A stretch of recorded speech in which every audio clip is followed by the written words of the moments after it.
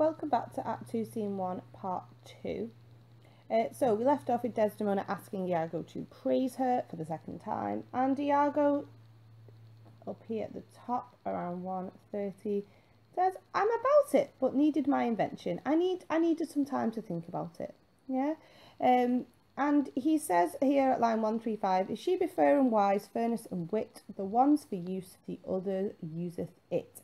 Which basically, if you look across the English, if a woman is pretty and smart, she uses her good looks to get what she wants. Which obviously speaks to this idea of women's beauty being the most important attribute at the time. But again, that's something that could be said about today's society. Now, Desdemona's response to this, I think, is the most interesting. Well praised. Now, she could be praising the fact that it's, look at how well he's expressed that. He's being very witty. He's been very poetic. He's very using great wordplay there to convey his ideas. And this shows Iago's intelligence, which is why, as we say later, when Cassio says, "Do not look to him as the scholar," well, his language here reveals that he is very intelligent with words. Something that will, in Act 3, be used to manipulate Othello into a jealous fit. And then she prompts him to carry on. "How if she be black and witty?" Now, the word black there is obviously ironic, and again, it's used to indicate someone who isn't fair, so someone who isn't pretty. So if you have a look at the English, it says, "Very clever, but what if the woman is smart but ugly?" So it's just a very, again, remember we talked about ingrained racism, that this is an example of that Desdemona has married a black man, but will use the word black to describe something ugly. So Iago continues carrying on being his witty self, basically having banter, repartee on gender. Basically, they're having back and forth to distract Desdemona, arguably, about women and how the beauty is the most important thing. As Iago says in the English version, even if she's ugly, she'll be smart enough to find a guy to sleep with her. So she'll find a white that shall her blackness fit. So there's something for everyone, but it just seems very bitter, as I've said there, and indicates that some men will just have anybody. Or that a woman can use her intelligence to sort of overcome her physical appearance, which actually you might say is quite positive, that's something that's actually almost respecting women's intelligence there. Desdemona's response there, though, is worse and worse. So it's ironic that, or at least from my perspective, she responds quite positively to a negative point and negatively to a positive point. This is a lot more detailed than you'll need in your exam. The whole point is that Iago suggests that he's willing to engage in this sort of banter, it highlights his intelligence, and also his respect towards women is perhaps limited. But then Emilia joins in as well. "How if fair and foolish?" So they're all sort of getting involved. It's just a way of just taking away the time. The next two lines, Iago says, "She never yet was foolish that was fair." So nobody is stupid if she is beautiful, for even her folly helped her to an err. So basically, her stupidity would help her to win a man, which suggests that women always win, as I've written there. Also, this idea that men are silly, men are attracted to stupidity in a woman if she's pretty. Also, this idea that if you get an heir, so if you basically get married and you have, your future and you can carry on your family name, carry on his family name, then that's a success for a woman. So, and again, this is more contextual idea, but just to sort of stress that the prominence of finding the right husband was, that was women's priority at the time. So I think it puts into perspective this, just how brave Desdemona was to marry Othello. That was literally her one job in life, to help herself to an heir. And she picked Othello, and I just think it really captures how brave and how much in love with him she must have been, which then obviously makes the ending more tragic. Desdemona just laughs it off. "Oh, these are stupid old jokes that men tell each other in bars. These are old, fond paradoxes to make fools laugh in the alehouse." So almost, I guess, she's jibing in there. "Oh, this isn't that clever. You're just saying things that have been said before. And then she asks him another question. What miserable praise? That's a lovely line. There's a bit of an oxymoron there, isn't there? What negative praise do you have for someone who's foul and foolish? So this is a woman now who's both ugly and stupid. And Iago says, there's none so foul and foolish thereunto, but does foul prank. Sorry, but does. That's one of them. But does foul pranks which fair and wise ones do. So no matter how ugly or stupid the woman is, she plays the same dirty tricks that the smart and pretty ones do. So I think this is very ironic, because he's arguing there that women are always tricksters, women are always getting sort of expelling power over men. And yet actually that's exactly what he does as well. And, you know, why wouldn't he admire this? This is something that he's doing as well. But I know this is all very funny and he's just playing a role here, but there's an indication here that he feels uncomfortable with the amount of power that women have. And that it disquiets him that women are always sort of he feels like they're always winning one over on him no matter what they are. So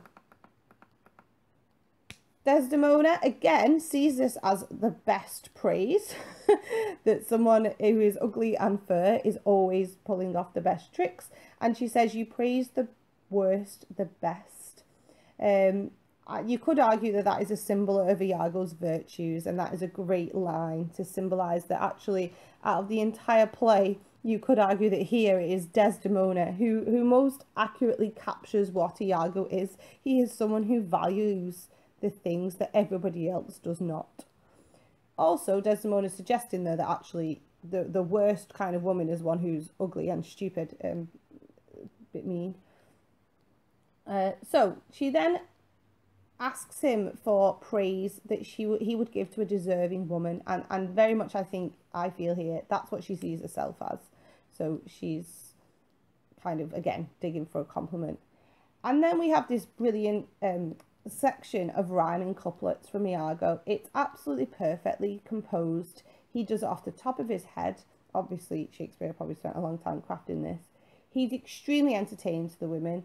If you have a look there, you can see proud lad, gay me, is that high, nigh, fly, rail, tail, mind, behind. You've got this just fantastic collection of rhyming couplets that he's using to describe women. And you've got to respect that he's got that intelligence to do that. At the end though, we've got she that could think and never disclose her mind, see suitors following and not look behind. She was a wight if ever such rights were.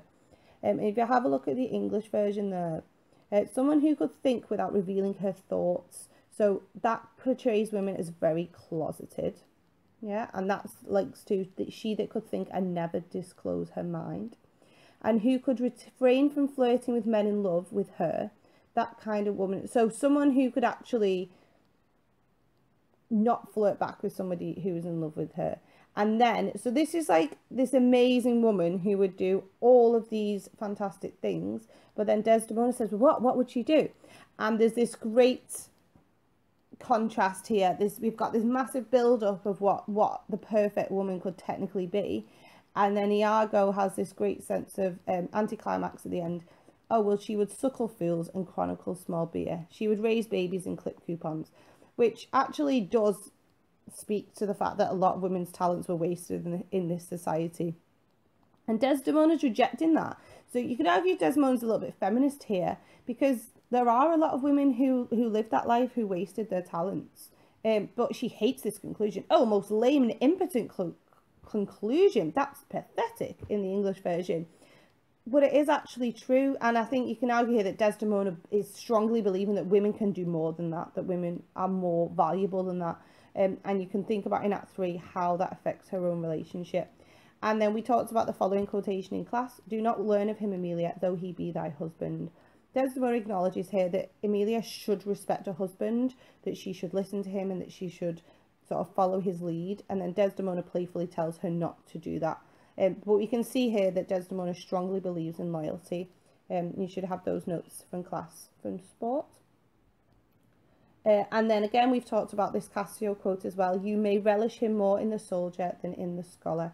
So again, this idea that he really underestimates what Iago is capable of here, as does all of society. Are we ever really capable of seeing how much evil is possible in the world? There's many instances of that.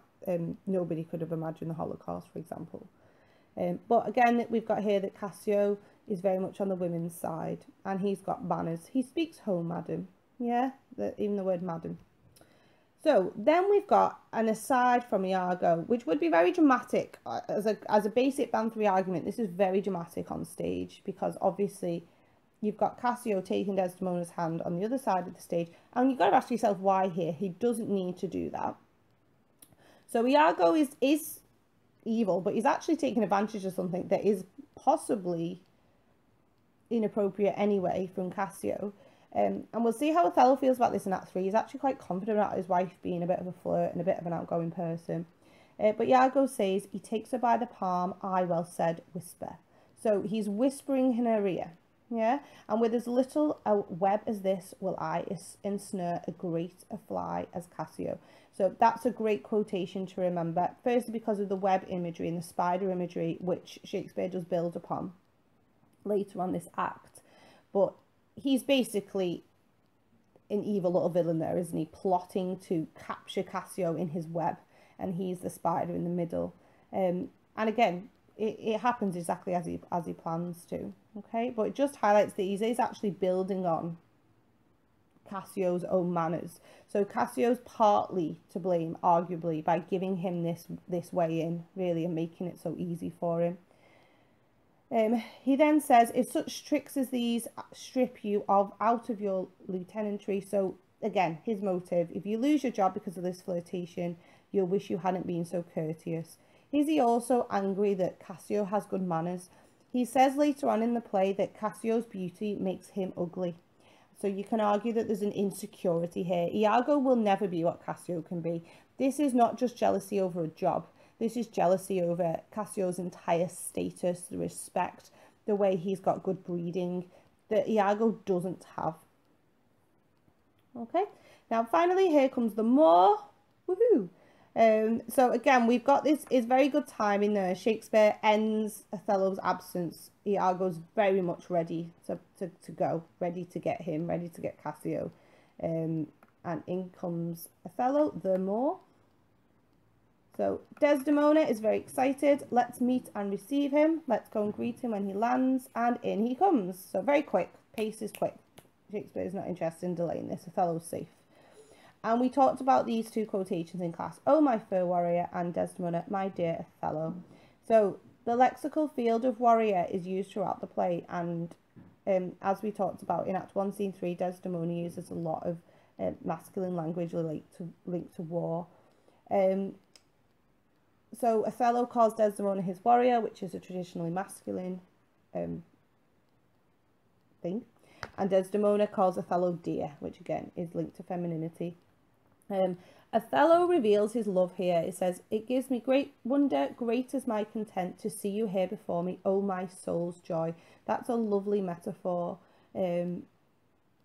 This idea that she's very much embedded into his soul now. He's captivated by her, he's overruled by her, and he's going to find it difficult to balance that with his other duties for the rest of the play. And then there's this lovely irony here. If after every tempest comes such calms, may the winds blow till they have wakened death. So you are the calm after my storm. The tempest is the storm. Desdemona is the calm. And if I always get to experience this joy of finding you at the end of it, then I will go through hell. I will go through all these storms, and I do not care that she's worth it. But of course, by the end of it, she becomes the storm. She is the storm in his mind who's causing him all this jealousy and insecurity, this need to be violent. So there's just a bit of irony there that she stops being his source of calm. Iago becomes that. So technically you could argue Iago supplants Desdemona. He becomes to Othello what Desdemona once was. And once Othello has opened himself up to this idea of love and passion, that you know, he's more easy to manipulate. He then says, if I were now to die, 'twere now to be most happy, for I fear my soul hath her content so absolute. It's interesting that he calls his soul a female. My soul has her content so absolute. He basically says, if I was to die now, I would be really happy. Yeah. And I'll probably never be this happy ever again if you look at the English version there. I'm going to come back to this idea of fear and how you worry about losing things. I think there's better evidence for that in Act 3. Desdemona kind of, it's almost like agrees with this. If you look at the English version, God willing, our love and happiness will only increase as we get older. It's almost like a little pact, like vows. Heaven forbid that our loves and comforts should increase even if our days do grow. So they both have hope. And Desdemona doesn't mention the word fear. She's not afraid that she'll never be as happy as this ever again. She's just happy. And again, it's just a nice starting point for Act 2, which obviously by Act 3 it's going to be very different. And then Othello sort of cements this idea of it being a bit of a vow. He says, amen to that, sweet powers. Like they're praying to God about their relationship. I cannot speak enough of this content. It stops me here. It is too much joy. He's overwhelmed. He's just overwhelmed by his love for her, which is one of the negative things. You could argue that this play is a warning sign against love overpowering you. We've already talked about that for Roderigo, but this is more evidence here. It stops me here. It is too much joy. He can't cope with it. Okay, and just to make a brilliant contrast on the stage, you've got this lovely juxtaposition of Iago, again, aside to the audience. Oh, you are well tuned now. Oh, you're very happy now, but I'll set down the pegs that make this music as honest as I am. I am going to destroy this. And again, he's just malicious here. He's very malicious. He's seeing this happiness, and it's not making him weigh there. It's actually giving him more drive to destroy it. And again, you've got that lovely metaphor at the end, this idea of love being music. Now, Othello is super happy. He's survived his war. He's beaten the war. He's got back to his wife quicker than he thought. Come, let us to the castle. News, friends, our wars are done. The Turks are drowned. So, the war is over. And he says, it's lovely there. Oh, my sweet, I prattle out of fashion. I am so happy. That's just line 193 there. And so happy. And he goes, I pray thee, good Iago, go to the bay and disembark my coffers. So he's basically using him again. Good Iago, good Iago. Yeah. Moving on. Right, so Othello and Desdemona and all their attendants go off. And we have left with Iago and Roderigo here.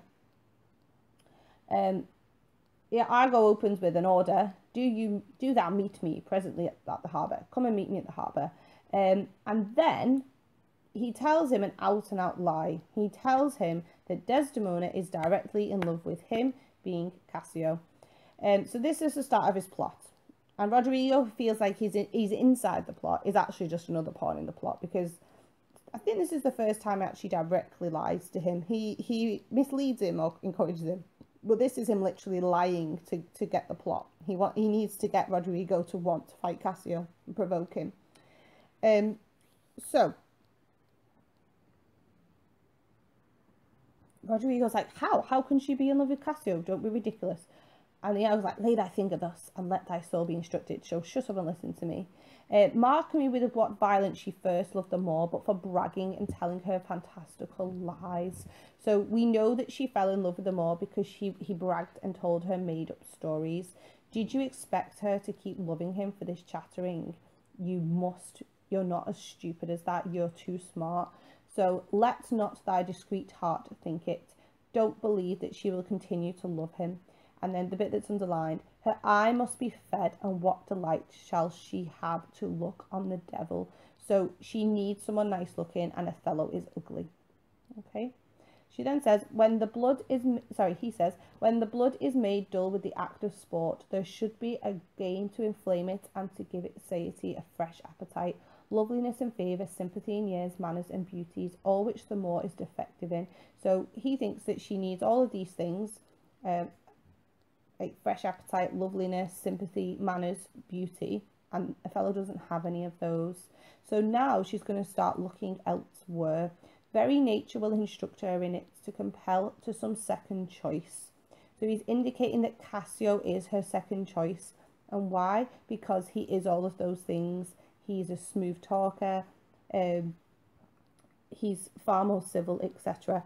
So by the time this speech is over, and that is quite a powerful speech, look how organised it is. He kind of justifies first why Othello isn't worthy of her and why she's going to get bored of him. Then he says, so she's going to look for someone else, she's going to look for someone like this. And then he says that that's what Cassio is.